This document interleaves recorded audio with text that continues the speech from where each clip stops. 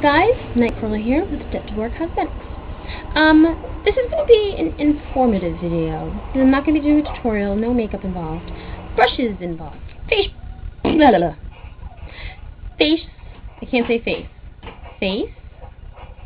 Face brushes. Now before I knew a thing about makeup, this is my baby. It's dirty, it needs to be washed. Oof. This is the MAC 150. This brush is like $50. I gave birth to him, and I love him. No. Yeah, this is what I use on my face for my powder. I used to use it for my blush, but then I started getting more and more into makeup, so I needed a good powder brush, and I used this as my powder brush.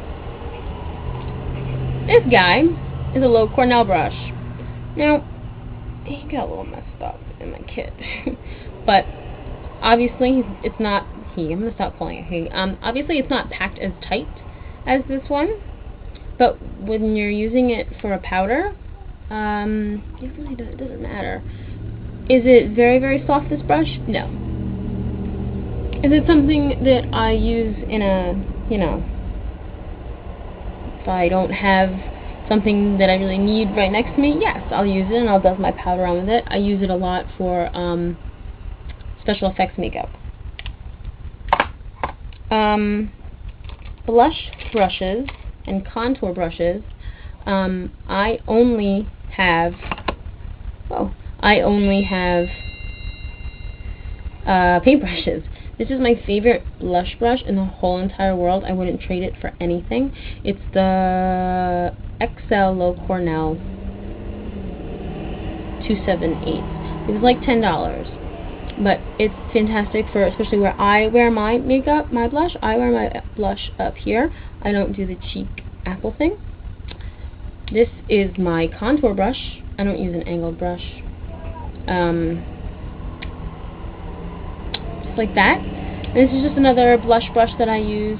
This was $10. These were like $2.49. These were like the really cheap section. Are they the softest brushes I've ever felt? No. Are they soft? Yes. I love them. These are my favorite brushes. These are my favorite blush brushes. So yeah. Okay. Now, this is, what do they call it? The e.l.f. powder brush. This is $3 from e.l.f.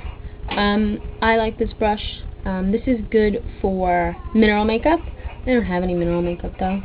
And bronzers. Usually the flat brushes are good for bronzers. I use this for powder usually. And when I try out any sort of other makeup, like a mineral. I don't own any mineral makeups though right now. I had tried e.l.f. and I didn't like it at all. Yeah, so it's good for buffing on makeup, anything like that. Gives like a nice smooth finish.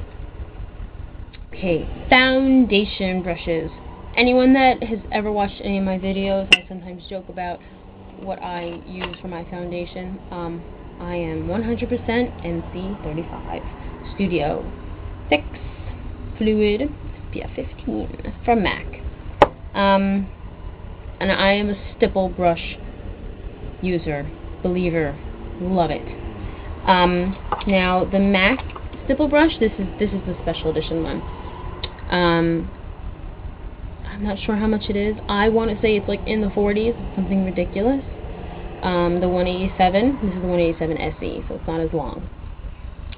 This is from Target. From the Studio Tools, I think it's what it's called. This brush is only $6.99 or $7.99. I think it's $6.99. And it's the exact same thing. It has those duo fibers that this brush has. And, I mean, it's packed a little tighter than this brush. But you know what? When it comes to stippling, I actually like this one better because it has that effect that this one doesn't have. You get more coverage with this brush than this brush. Although I use them equally. I'm not one that uses those flat paint brushes. Those are for more like full coverage cream foundations. I'm not a full coverage type of girl. And yeah, that's it. You don't have to spend a lot of money on brushes. Even eyeshadow brushes, I constantly pick up little crappy ones just for the hay of it, because these are good for inner corner work, you know, little detailed work. I also, although when I do makeup on someone else, I don't obviously use my fingers, but for concealer, there are many brushes. This one's really dirty. I have no idea this one's clean. This is from glue all over it. The MAC 194.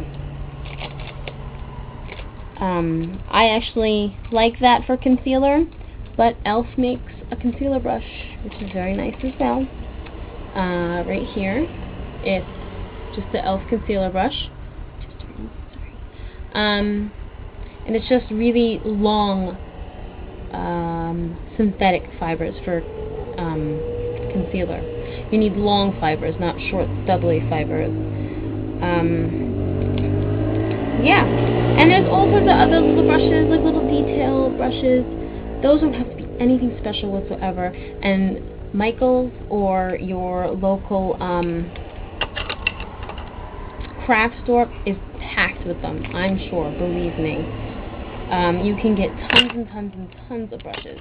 If you're, like, you know, a teenager, or if you're on a budget, anything, you just don't want to spend a lot of money on brushes, I mean, if you really look at it, you can spend like $600 or more on brushes at MAC, I'm sure. And that's just ridiculous. Me personally, I can't afford to do that. Yeah. So, get yourself some good cheap brushes. Low Cornell is a really good brand.